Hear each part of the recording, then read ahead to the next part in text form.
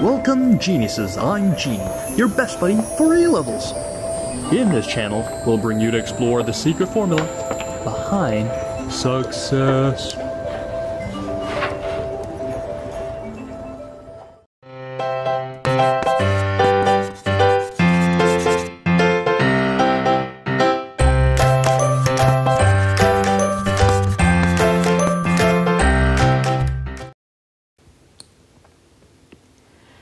Today we are going to look at electrochemistry.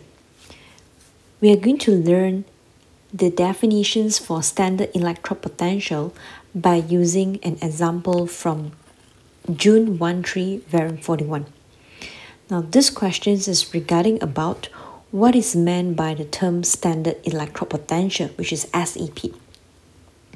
It is actually electromotive force, or we call it as EMF, of a cell made up of a test electrode connected to a standard hydrogen electrode under standard conditions, where we have to state the standard conditions, which is 1 atm, 25 degrees C, and also 1 mole per dm cube. There are three types of test electrode altogether. The test electrode could be in solid state, liquid state, or the gaseous state. So different physical state will have a different setup. Let us look at a questions from June 13, paper 42, questions 2a. With the aid of a full labor diagram, describe the standard hydrogen electrode. The standard hydrogen electrode is very important in the standard electrode potential. Why? Because it serves as a reference electrode, and the E0 value for this is 0.00 volt. It is a given value. All right. Now let us look at how to draw the diagram. So first of all, you need a beaker, and then there will be an inverted gas tank. Alright, and this is immersed in a solutions of a H plus aqueous, which is 1 mole per dm cube, and the temperature is 25 degrees C. So you need a platinum electrode to complete the circuit. So we have to label this as platinum solid, and that we have our H2 gas in 1 atm. So this is how we describe standard hydrogen electrode in our questions. Alright, now let's look at an example 1. If you want to know how to determine the standard electrode potential for zinc, then we'll have to connect the standard hydrogen electrode together with the zinc. And remember to draw the diagram like this, and we have to label everything in detail. So for example, in this case, this is our H2 gas, which is 1 atm. This is a platinum solid, and this is the H plus aqueous, which is 1 mole per dm cube. Whereas this is a salt bridge. This is the voltmeter. And since we want to know the electrode potential of zinc, so this metal itself should be our zinc solid, and that the aqueous should be the zinc 2 plus aqueous in 1 mole per dm cube. And finally, we'll have to determine the standard temperature, which is at 25 degrees C. So now let us look at the functions of the salt bridge. This salt bridge, it could be usually KCl or KNO3. But KNO3 is the best salt bridge because it doesn't form any precipitate with any of the cations or anions. So the functions of the salt bridge is to complete the circuit by allowing the passage of electricity between the electrodes, and also maintain electrical neutrality in the cell by balancing the charges. So if we look at this case, all right, if we check our data booklet, the E0 value in a data booklet of zinc 2 plus to zinc is negative 0.76 volt. Whereas hydrogen, this electrode potential is 0.00 volt. It shows that when a value is more positive in a data booklet, it favors reduction. Whereas if it is a very negative value, then it favors oxidation. So from here, we can determine that oxidations happened at a zinc electrode. So therefore, we're going to flip the equations from the data booklet. So it becomes zinc, forming zinc 2 plus 2E. Whereas the reduction will be 2H plus 2E, forming H2 gas. And the overall equation is going to be like this.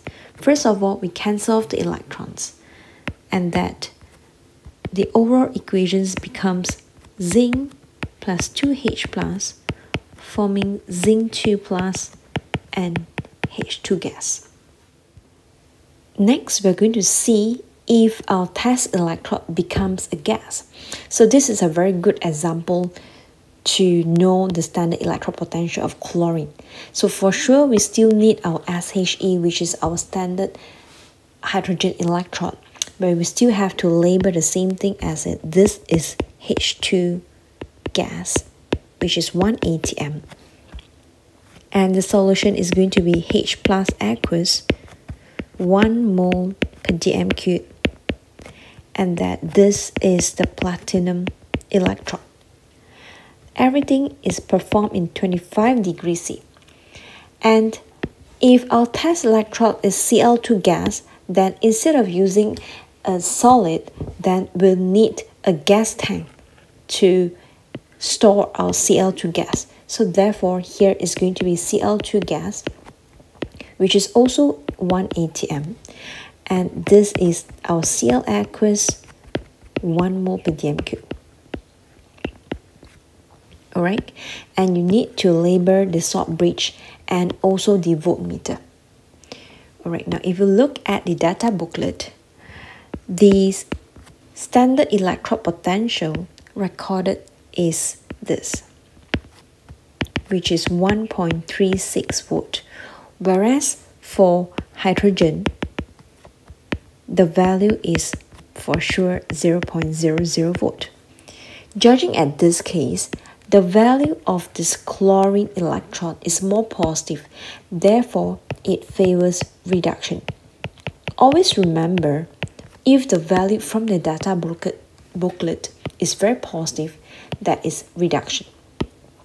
If the value from the data booklet is very negative or more negative, then it favors oxidation.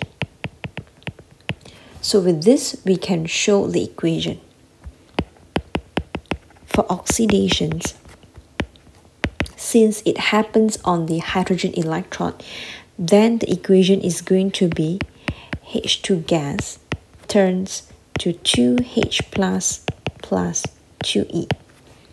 Whereas for reduction electrode, it happens on the chlorine, so therefore it should be Cl2 gas plus 2E forms 2Cl minus. And therefore, to write the overall equations, we'll have to cancel the electrons from the left and right hand side. That's the same thing. And we're going to show the remaining species. And this is what we get. Alright, next I would like to show you the flow of electrons. The flow of electron is always from anode to cathode. Knowing that oxidation is always happen in anode and reductions always happen at cathode, so therefore the flow of electron is from the hydrogen electrode to Cl2 electrode. So therefore it is flow from here to here. So I can put an E here to show that this is the way where electron flow. And lastly, if our test electrode in the aqueous state, then this is a very good example past year questions. So let's look at these questions.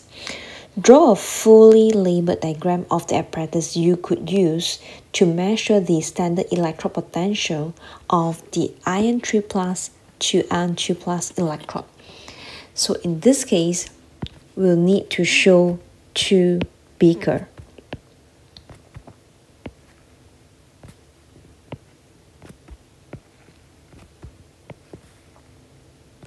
And this two beaker is connected by salt bridge.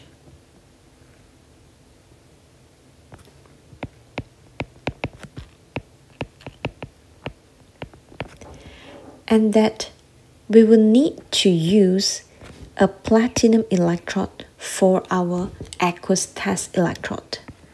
And this is the voltmeter, and that we need the platinum electrode for the hydrogen gas tank.